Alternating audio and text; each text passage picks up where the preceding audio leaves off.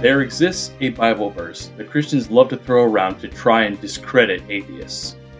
Psalm 14:1 states, "That fool has said in his heart, there is no God." I would propose that people who say this have no idea who the true fools really are.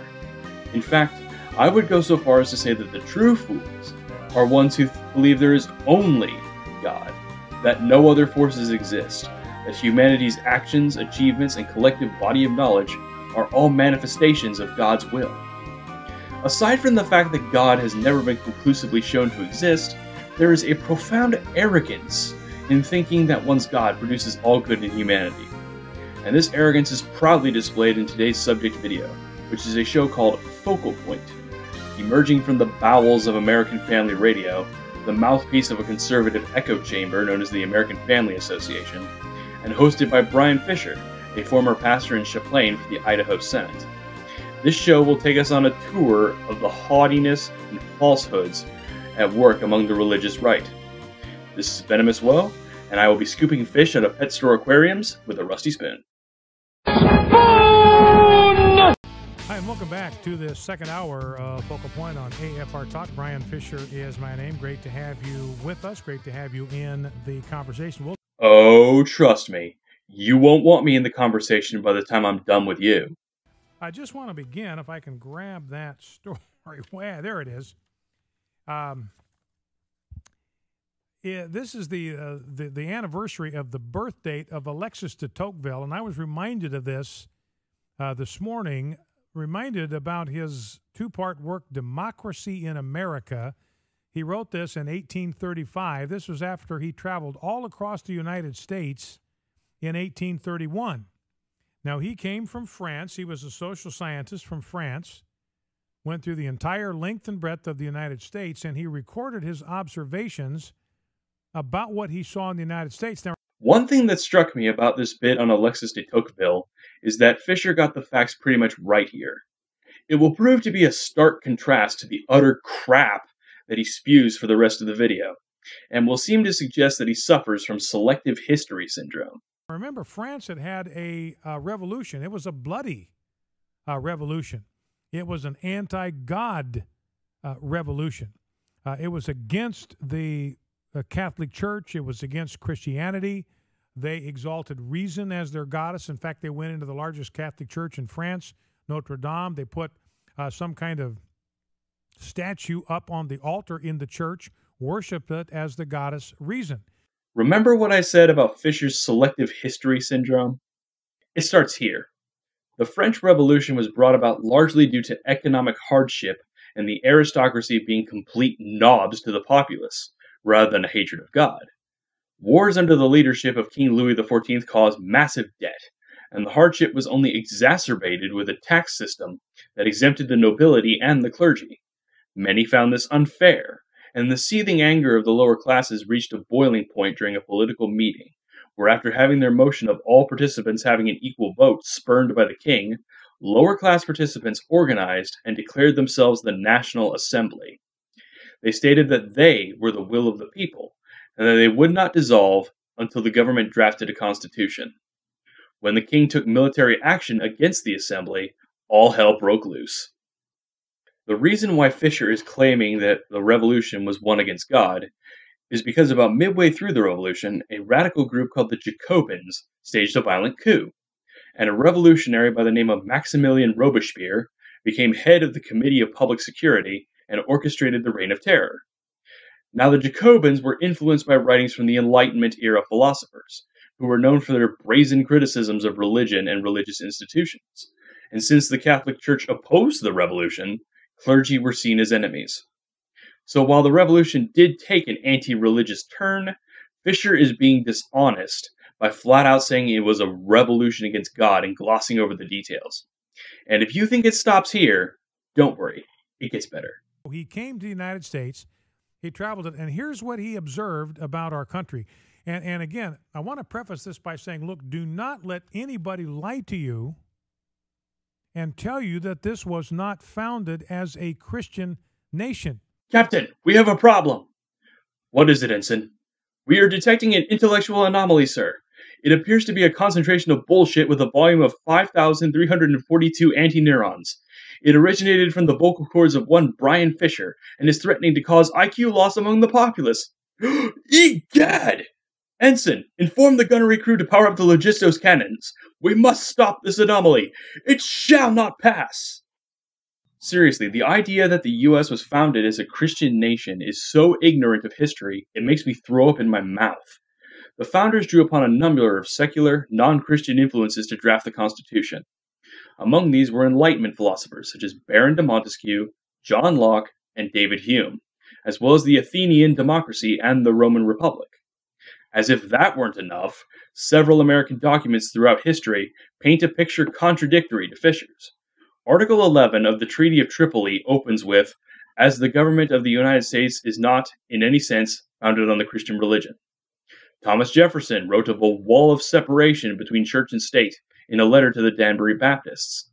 James Madison, in his detached memoranda, wrote, "Strongly guarded as is the separation between religion and government in the Constitution of the United States, the danger of encroachment by ecclesiastical bodies may be illustrated by the precedents already furnished in their short history." And for the final blow, the Constitution does not mention God, Jesus, or anything else that would suggest a Christian inspiration once in the entire document. Everything he just said is essentially intellectual flatulence. Keep spewing methane-laced falsehoods, Fischer. You seem to be good at it. Anybody says to you this was not founded as a Christian nation is lying to you, or they are ignorant, or they are uninformed, or they are uneducated, or some combination thereof. All those adjectives describe you up to this point. Keep rubbing that cognitive dissonance into yourself, baby. Here's what de Tocqueville wrote. Upon my arrival in the United States, the religious aspect of the country was the first thing that struck my attention. And the longer I stayed there, the more I perceived the great political consequences resulting from this new state of things. The great political consequences of the fact that he observed this pronounced and profound religious aspect to life in America. In France, I had almost always seen the spirit of religion and the spirit of freedom marching in opposite directions. So freedom's marching this way, religion is marching this way. They are pulling against each other. But in America, he says, I found they were intimately united and that they reigned in common over the same country. So both Christianity, which is what he means by religion, and liberty reigned together. They were united, intimately connected, and they reigned together in common over the same country. Alert! Alert! Mind quote has been detected. Set intellectual dishonesty purge phasers to maximum. Unfortunately for Fischer, Alexis de Tocqueville's book is freely available via the Gutenberg Project. Therefore, anyone can see that he's quoting out of context. Upon examination of the passages that he cites, immediately after the bits he claims support the idea of a Christian U.S., Tocqueville goes on to state that, to each of these men, the men in question being Catholic priests, I expressed my astonishment and I explained my doubts. I found that they differed upon matters of detail alone, and that they mainly attributed the peaceful dominion of religion in their country to the separation of church and state. So Tocqueville is not arguing that the U.S. is successful because the government is Christian. Quite the opposite. Better whip out that Google-proof vest, Fischer, because the facts will get in the way of your argument. The founders brought with them a form of Christianity which I cannot better describe than by styling it a democratic and republican religion. Wait, did he just say that the founders brought religion with them to America? The founders weren't even alive at the time of the Pilgrims. Not only has he checked his scholarship at the door, but apparently his sense of time, too. From the earliest settlement of the immigrants, politics and religion contracted an alliance which has never been dissolved. Now, this is 1831. Remember, America basically was formed 1607 or 1620, if you want to talk about the Pilgrims. So he's talking here about well over 200 years of experience. America was not formed in the 1600s. Being settled and colonized does not count as forming an independent sovereign nation. And also, there were settlers that arrived on the American mainland before 1607, Or was the Spanish landing in Florida just a figment of collective imagination?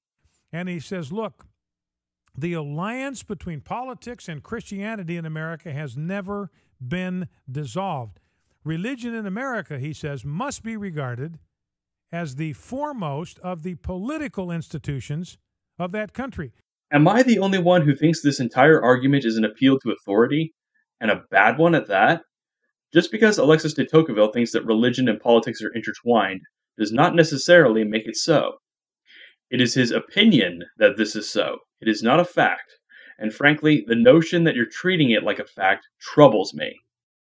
In other words, what de Tocqueville observed, there is no separation between church and state in America. There's no separation between Christianity and politics in America. In fact, Christianity, the church, is the foremost of the political institutions of the United States. By foremost, he means it's the most important. It's the paramount political institution. It's the most important, most influential political institution that exists. The United States doesn't regard religions as political institutions. We don't even have a state church, for Pete's sake. For if it does not impart a taste for freedom, it facilitates the use of it. So he says Christianity imparts to America its taste for liberty. You mean that same taste for liberty that manifested itself so brilliantly in medieval and Renaissance Europe and the Spanish Inquisition? Where does that hunger for freedom come from? Well, it comes from Christianity. This is what de Tocqueville observed. 2 Corinthians 3:17, where the Spirit of the Lord is, there is what? There is liberty. Using Bible verses to prove Christianity's taste for freedom? Oh dear. And he said, look, there's all kinds of denominations. He uses the word sects, S-E-C-T-S. Our word for that today would be denominations. He says all the sects or denominations of the United States are comprised within the great unity of Christianity, and Christian morality is everywhere the same. So he said, look, you've got all these different denominations. You would think there'd be this enormous division. No, there's this tremendous unity. There is an absolute unity about Christian morality. What's he talking about?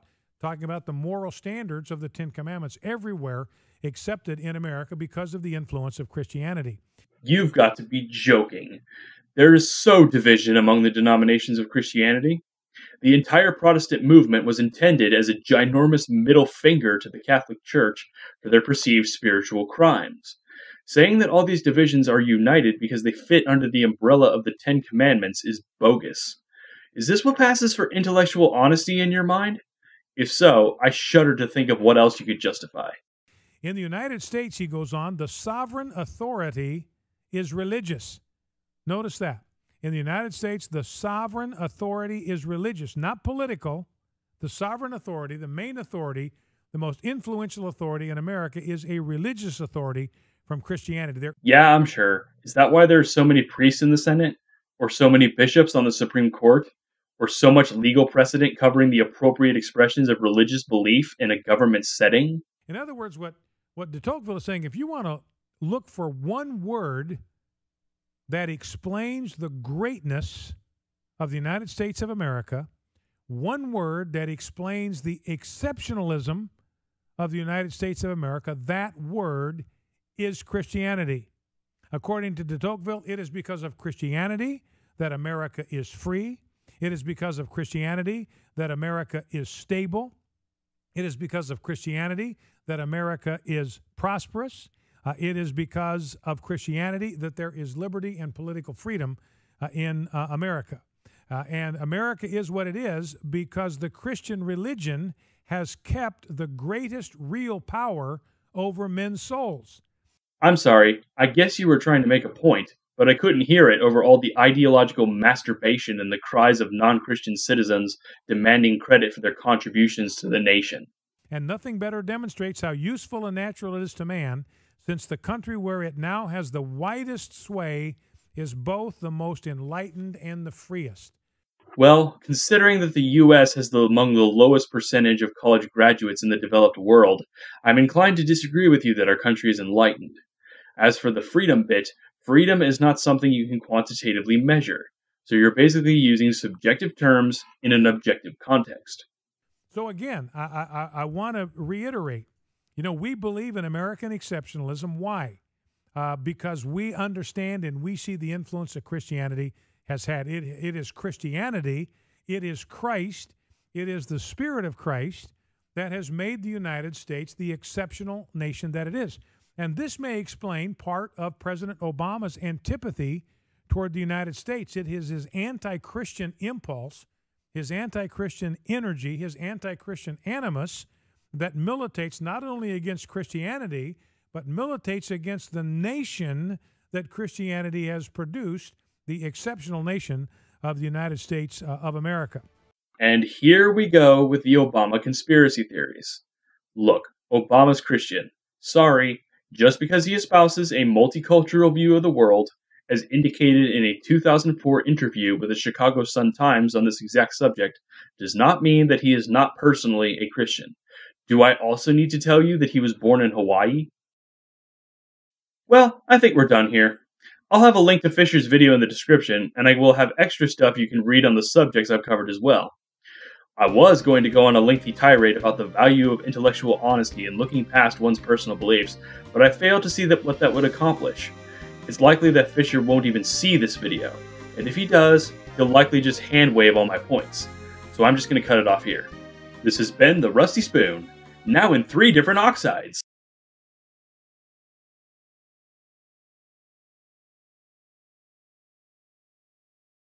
In 1831, nobody had questions about Christianity. Nobody challenged Christianity. The few people that did were laughed to scorn. Everybody accepted Christianity. It reigned by universal consent. Everybody in America, whether they were adherents or followers or believers or not, understood the importance and the salutary benefits of Christianity.